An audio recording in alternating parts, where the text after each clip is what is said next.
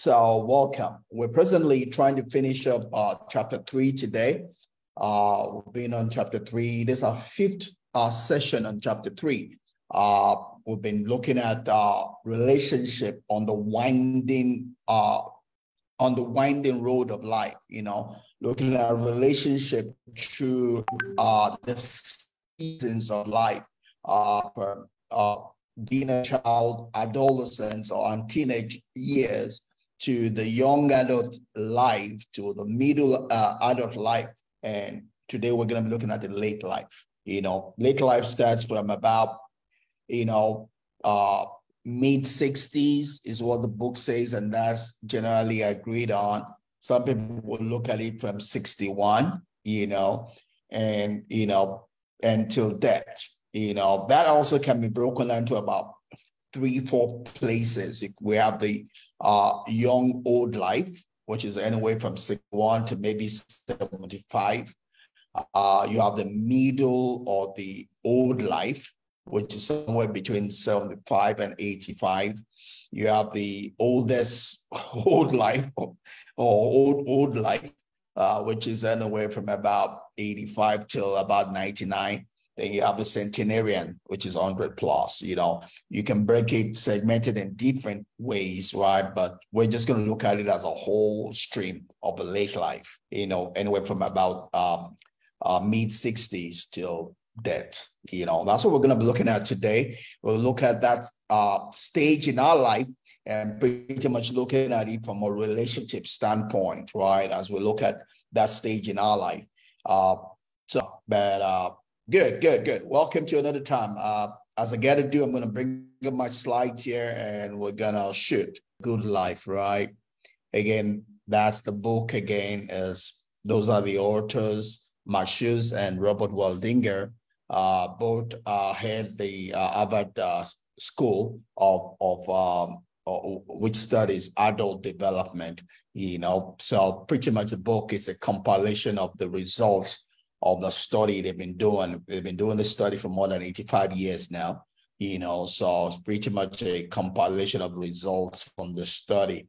So this is like a real life event study result that we're looking at, and with a bit to maybe learn a thing or two from it that we can apply into our lives and make our lives better, So that's the whole essence of what we're doing, So let's go to today's session. And pretty much it's chapter 5, part 5 here, talking about relationship on the winding road of life. This is our fifth take on that in chapter 3.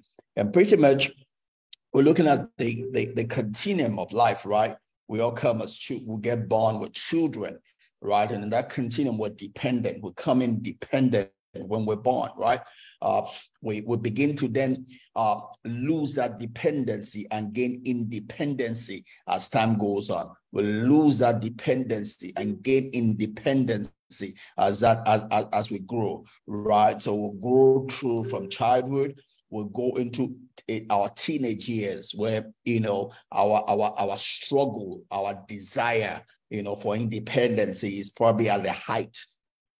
It's also being enforced by the hormones that begin to grow, that begin to flow into our bloodstreams, right? So as adults, there's puberty period. You have hormones flowing, begin to differentiate the boys from the girls. As children, it really doesn't make a difference. You see, the girls are with flat breast, flat chest, you couldn't differentiate the sex, but with hormones beginning to flow in adolescence, with puberty setting in, there is a differentiation. You're no more looking at that girl without any feeling anymore, but because there are now differentiating features in the genders, that kind of differentiate or bring some other meaning to friendship, and there are ways to relate at that stage of life.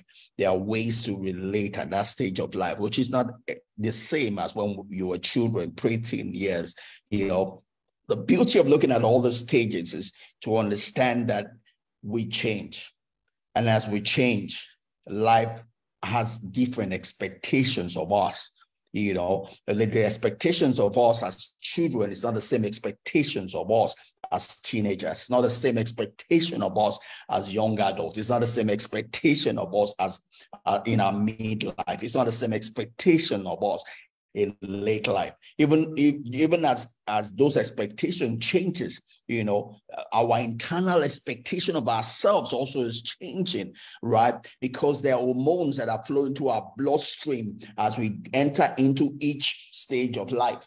Those hormones that trigger puberty in our teenage life, our adolescent life, force us against our maybe laziness or inertness to grow, right? Because those hormones determine, features that differentiate our gender, right? For men, beards, for women, breasts, and all the other features that begin to differentiate the genders, right? And as we go into our young adult life, then those hormones begin to stabilize, as it were. Those hormones that kind of just force themselves into the scene and destabilize us. Destabilize us, we begin to get a bit of stability with those hormones. And just as we get those stabilities, we go into our midlife, and we have new hormones begin to flow into our bloodstream, taking us into adolescence, taking us, into what they call that thing, menopause, and all of that, other things that begin to trigger in the midlife. Then we go into our late life when we are supposed to have stabilized all of those disturbances of menopause, and we're pretty much settled, getting ready to leave the scene. So all of those things have happened to us. It's not that we decided, it's the way life is structured to happen, right? It will happen to you. It's not because you sinned. It's not because you made a mistake. It's not because you offended somebody. It's not because God does not like you. They are structured to happen, right? And whether you win or lose when they happen is a function of your understanding of these changes, both internally and externally. Right, and that's the reason we're studying it. That's the reason why it was studied by the Harvard School, so that we can win. We can win even in these changes.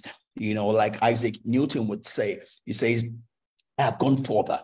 I have done better, than those that have gone before me, because I sit on the shoulders of giants." I sit on their shoulders. And that's what we should do also. When people have taken the pain to do this study, we can use this study to win in life, right? Like we look at 1 Corinthians chapter 10, verse 13. There's nothing you're going through that's strange. There's nothing you're going through that's extraterrestrial, right? It's all a human issue. You're going through a human problem.